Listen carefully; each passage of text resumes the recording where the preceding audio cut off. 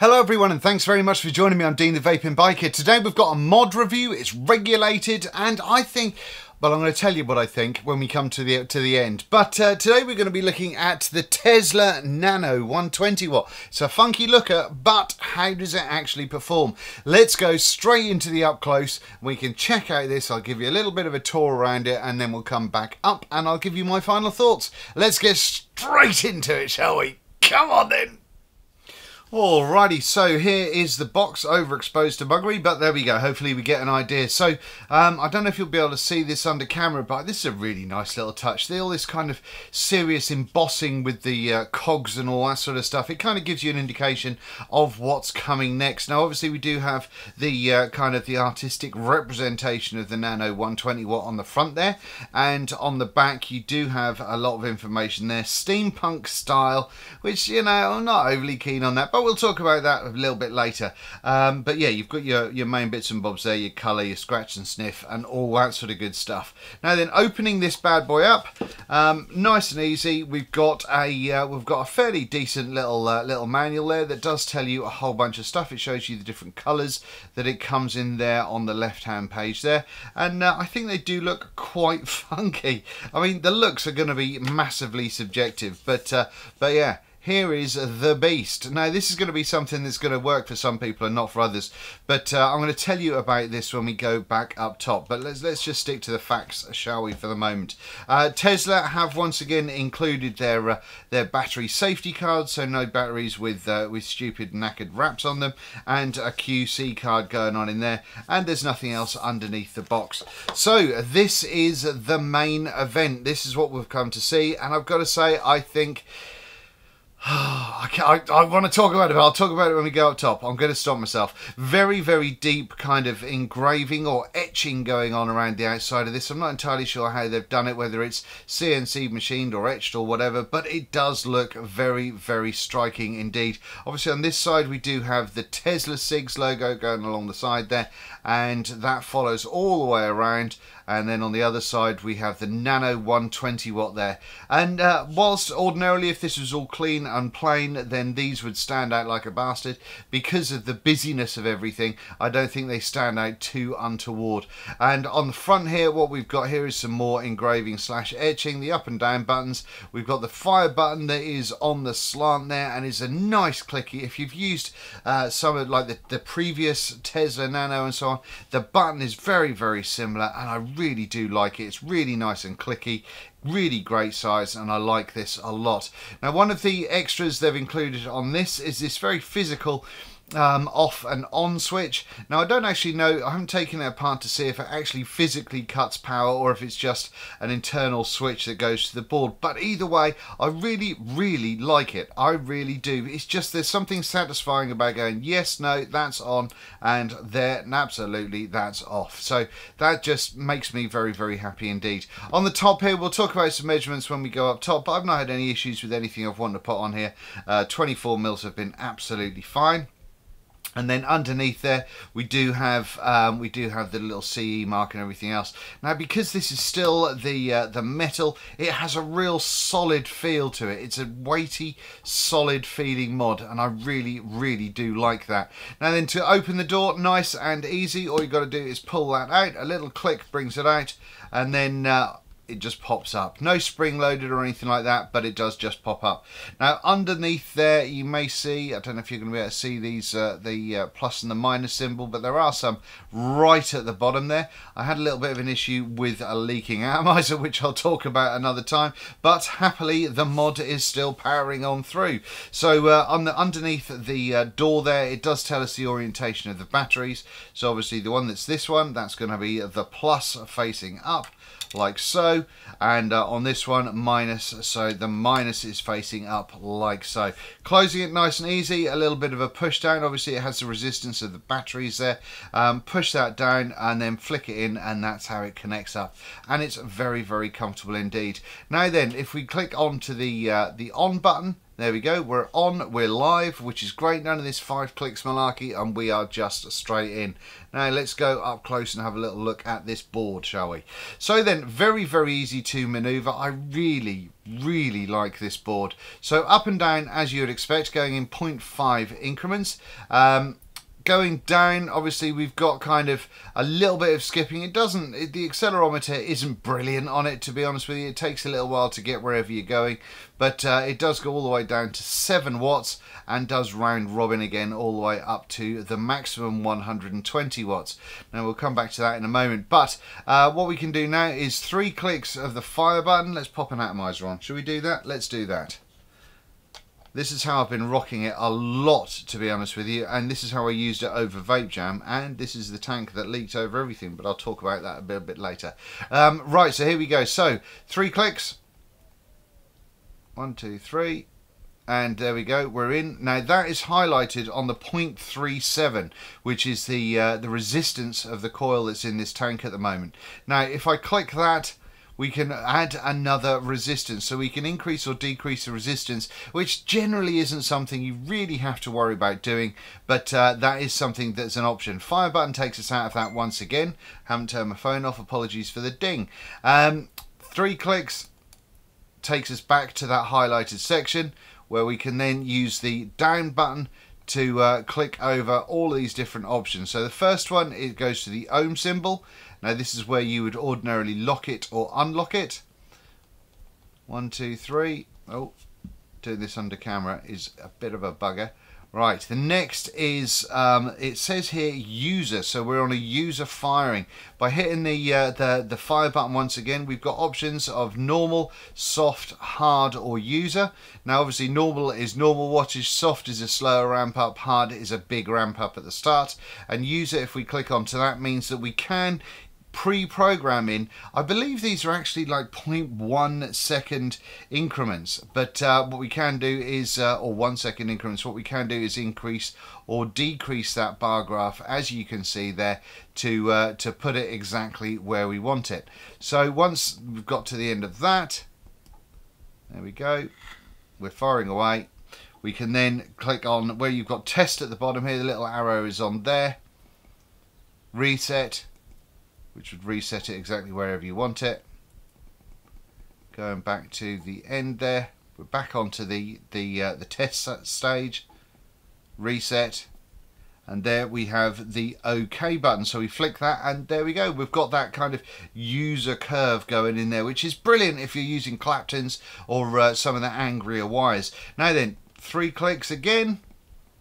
And this takes us to this section, which if you can see it says KA for Kanthal. Clicking onto it gives us Kanthal, stainless steel, Ni200, titanium or TCR. Clicking into the TCR, I've set this to 000.92 because I've been using this with stainless, but hitting the fire button once again clicks into it. Now while we're in this temp control range, just to let you know, if you do want to increase or decrease the wattage, it's just that 3 clicks, and that gets us into the where you can change or increase or decrease your power depending on however you want it. There we go, 65.5.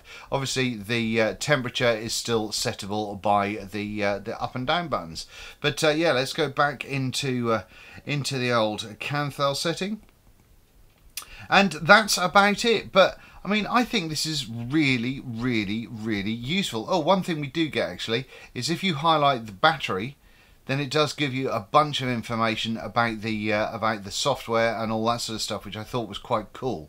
I quite like that. That makes me happy. Anyway, I think that just about covers it.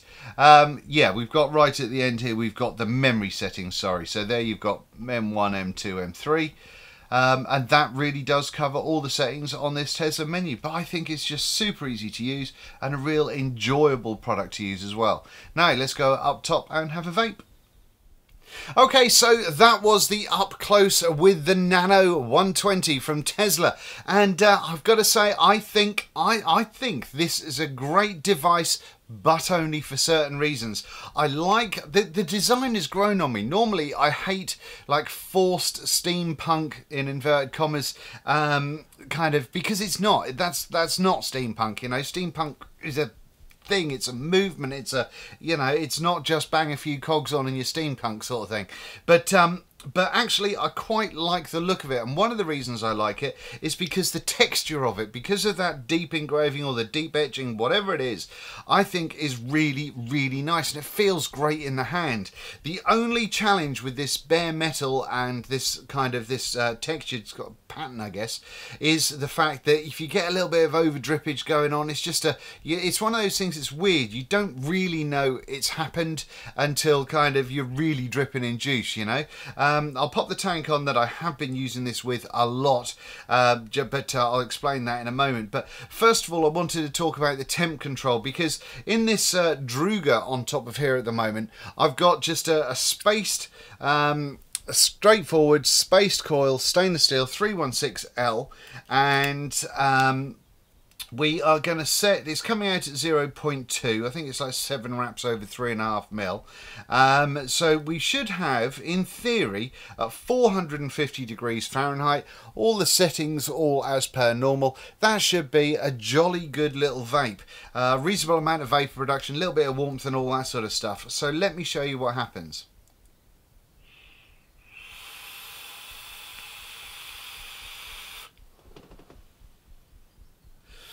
That is not the amount of vapour. I'm getting more air in my mouth than anything else, and I don't think I'm going to be able to show you, but I don't know whether it's all... watch the wattage if you can for a second. There we go. I don't know what it came up to there. Now, I know obviously that's not... I'm not kind of blowing on it or sucking on it or anything like that when I'm just pressing the button. But when I just press the button with the coil in, it doesn't seem to peak at that 66 watts that I've set it at. It seems to be kind of struggling to get its way up there. So from a temperature control point of view, and I've mucked about with all sorts of settings. I've also tried it with closed coils or non-spaced contact coils. I've tried it with the TCR setting, and it's not doing it. It's not getting that quality temperature control vape that I would expect, which is a huge shame. Now then, that's the bad news out of the way. Let me get this back into... oh, that's the wrong button. Let me get this back into normal mode, and we'll have a little vapey poos at that. Let's probably not do that at 100 watts, hey. I'm just going to move this down now to like 55.5. We'll give that a go. Shall we see where we're at with that one? With that spaced coil in. Here we go.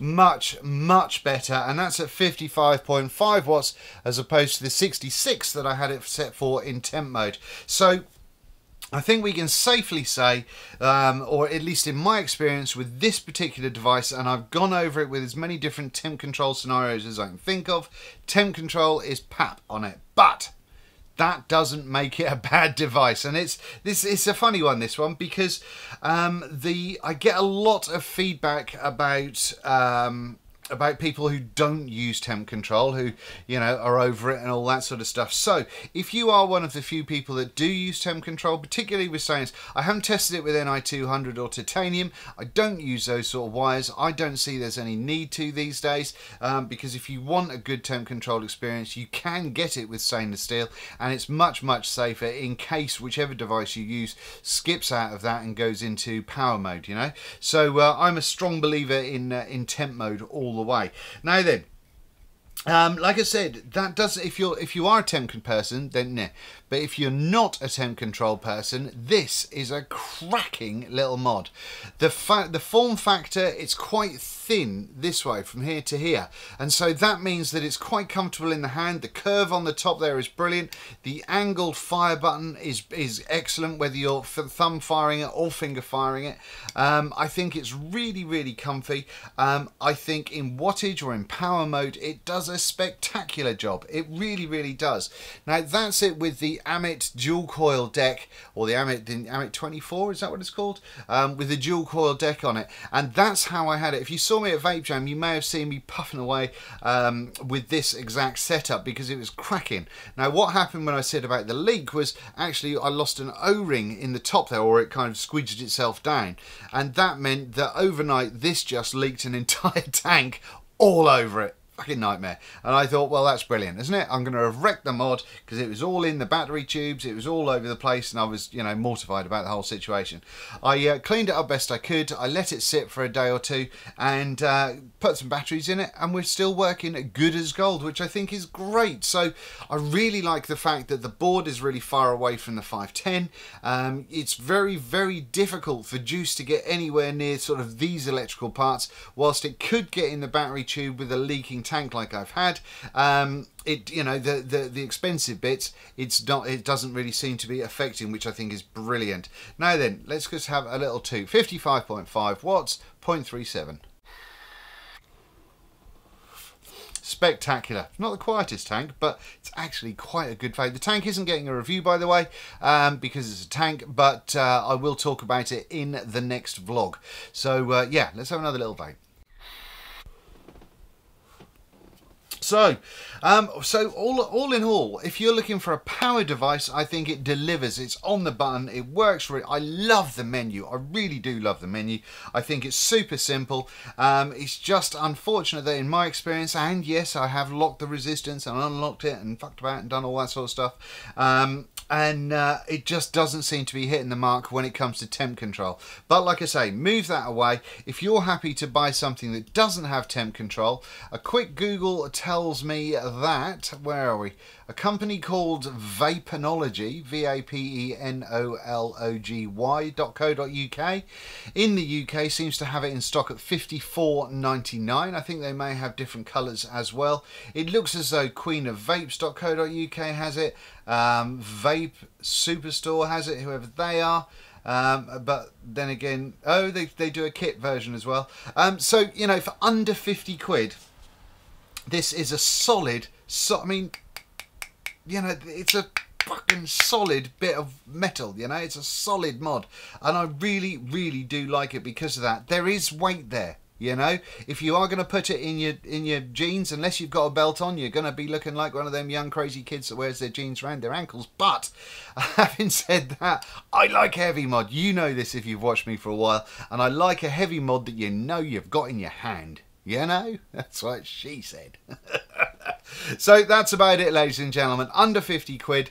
If you don't use it for temp control, I've had no problems with 24mm atomizers going up to here. I think much more than that, 25, and you can get a very slight overhang where the curve of the top of the mod comes in. But you know, you're going to be maxing out at that. Having said that, a dual battery 120 watt mod, which is more than comfortable for most of the sort of stuff that I vape at. I'm really, really happy with it, and I think it's a little corker, even though it's not a temp control one. So make of that what you will. And on that note, thank you very much for watching. I've been Dean the Vaping Biker. If you have liked it, please hit the like button and subscribe. Make sure you hit the little bell next to the subscribe button if you want to be notified of upcoming videos, and there is so many. I have done quite a few videos this week, and there is a lot more to come just before I can get to an even handling stage on the review queue. So there's going to be a lot of good fun. So thank you very much once again, and I will see you very, very soon. Have it larger.